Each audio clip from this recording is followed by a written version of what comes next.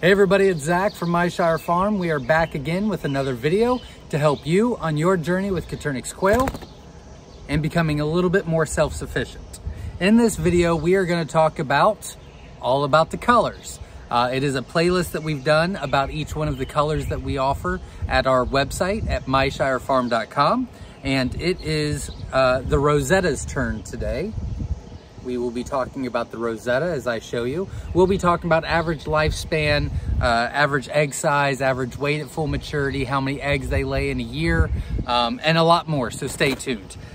Before I do so, if you can, be so kind to hit that like button, support the channel, and also subscribe because we have a lot of great videos we are planning to come your way.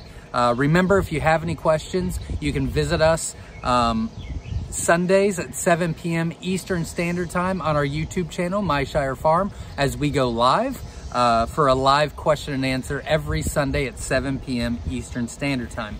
But today we're going to talk about the Rosetta. So this is what it looks like. Yep. All right. So that's kind of what it looks like. How are they sexed? Well, they are not feather sexable. You do have to vent sex. Vent sexing, we have a few videos on our YouTube channel that you can check out about that. But typically it's between 6 to 8 weeks old when you can do that. They typically will start crowing at about 5.5, but actually vent sexing is between 6 to 8 weeks.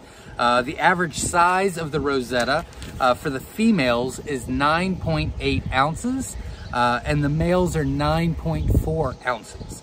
So fairly large quail. Pretty consistent in that sizing as well. Hatching true. Well, I can tell you how we got the Rosetta. We got the Rosetta by putting Tibetans and Pharaohs together. That will create a Rosetta. All right. So the hatching true percentage is about 95%, a little over 95. So between 95 and 96. So the other 4.5%, 5% that would hatch out would either be Tibetan or a Pharaoh. We're hoping and expecting that the next generation will get to be about 98%, and that's kind of where we want to be at. But the hatching true is 95%. The size of the eggs we do in grams, and that is an average of 13 grams per egg that the Rosettas produce. So they are very, very good.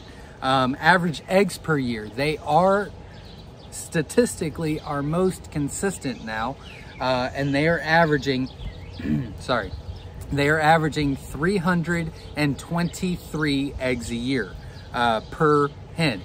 So they are absolutely fantastic as far as production goes. The average lifespan, they average, as far as production goes, they average about 2 years and 2 months. So fairly long lifespan compared to the other colors that we have done, the other jumbos that we've done on this playlist. So yes, as far as durability, reliability, consistency, Rosettas are very high, if not the top in a lot of those categories. And the average hatch rate on shipped eggs this year for Rosettas is 78%, which is in the top 7 or 8. I can't remember. It's either the top 7 or 8 that the hatch rate is. So we've shown you what they look like. You have to vent sex. We've talked about the average size, which is 9.8 ounces in females, 9.4 ounces in males. They hatch 95% true. What else you could get out of that is Tibetans and Pharaohs. They produce about 13 gram eggs on average. And then we've talked about everything else. So without any further ado, I will show you the Rosetta one more time. I know a couple people have been begging for this video for quite some time.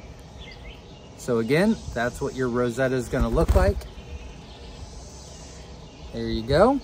And I hope you enjoyed the video. We do have a playlist called All About the Colors that has quite a bit more videos on it, such as our Jumbo Wilds, Pearls, Fab Fees, all that. So if you have a question about another color, you can check that out. But remember, every Sunday, 7 p.m. Eastern Standard Time, we go live for a live Q&A.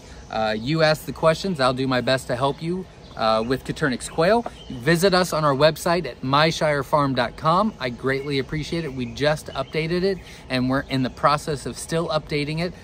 So check that out. I'm very happy with the progress so far. And remember to join Facebook and Newbie Quail Lovers Facebook group. So until next time, we will see you then. Thanks. Have a great day.